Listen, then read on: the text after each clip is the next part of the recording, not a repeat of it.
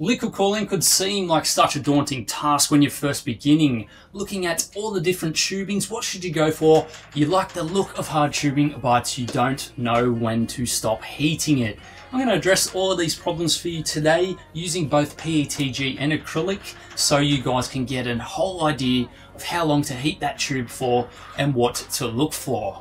Let's begin. So to start off, guys, with liquid cooling, of course, you need a silicone insert. This helps the tube keep its shape as you're bending it. So it is a must for liquid cooling. If you try and bend a tube without this silicone insert, you're just going to get flat spots and it's not going to be good for your system. Now, when you are heating, you want to keep the tube a safe distance away. Now, you can vary your distance depending on how fast you want it to heat. But remember, if you keep it too close, you're going to heat up parts of the acrylic too much and it's going to start forming bubbles. Now, first off, I want to show you guys what happens when you don't heat your tube up enough.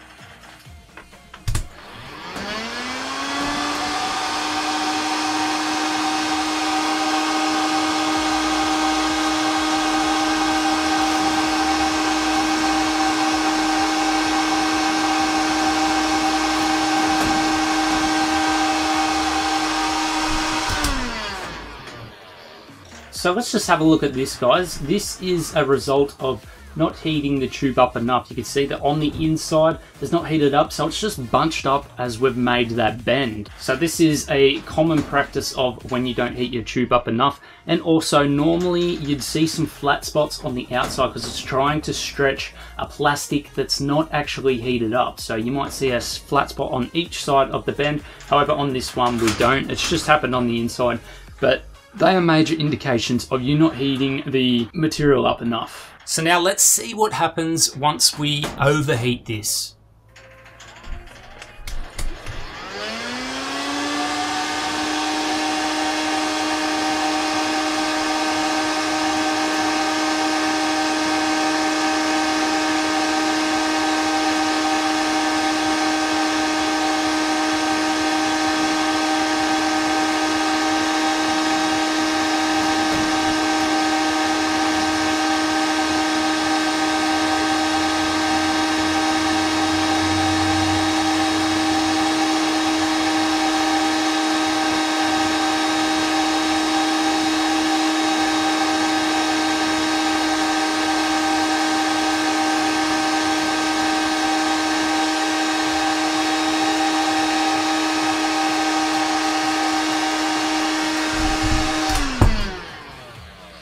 So let's actually have a look at what happened here. You can see that there's a massive bubble that has occurred on the edge of the tube. You can also see that there are some really small, tiny ones which have occurred as well. This is a result of overheating. Now, this is actually hot air trying to escape out of the tube, which has formed this bubble. Now, quite often you won't heat it up that much. I've obviously over-exaggerated it for you guys to see, but if you start seeing small bubbles within the actual material itself, that is an indication that you are overheating it too much.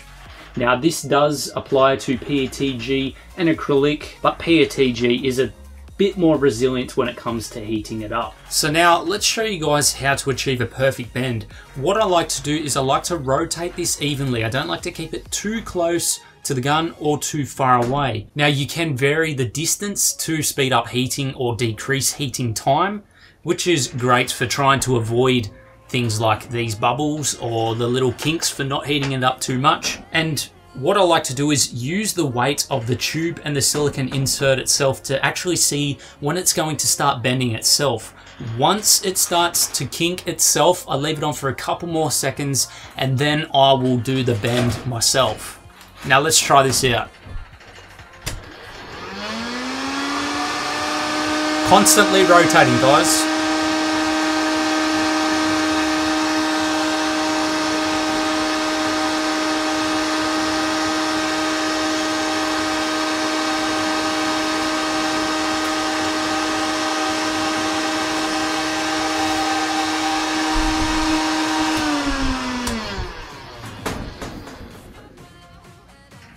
So you can see that I paused for a second to show you guys that the weight was starting to take it.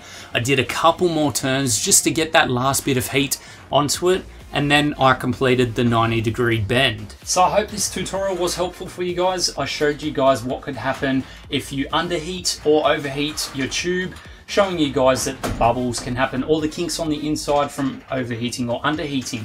Also showed you guys how to properly bend it, remembering that you need to keep rotating so the heat is distributed evenly through the tube. Now the reason for this is when you're bending it, the outside needs to bend, the inside needs to bend, and so do the edges around the tube. So you want a nice even heat around the whole tube to create that perfect bend. Now I did share with you some tips to how to know it's ready. When it starts bending itself, remember I was just letting the weight of the tube and the silicone insert itself just bend, and then you leave it on for a few more seconds, and that's how you know it's ready.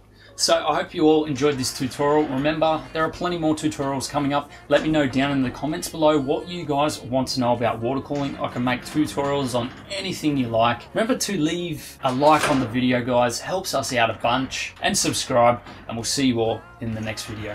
Thanks, guys.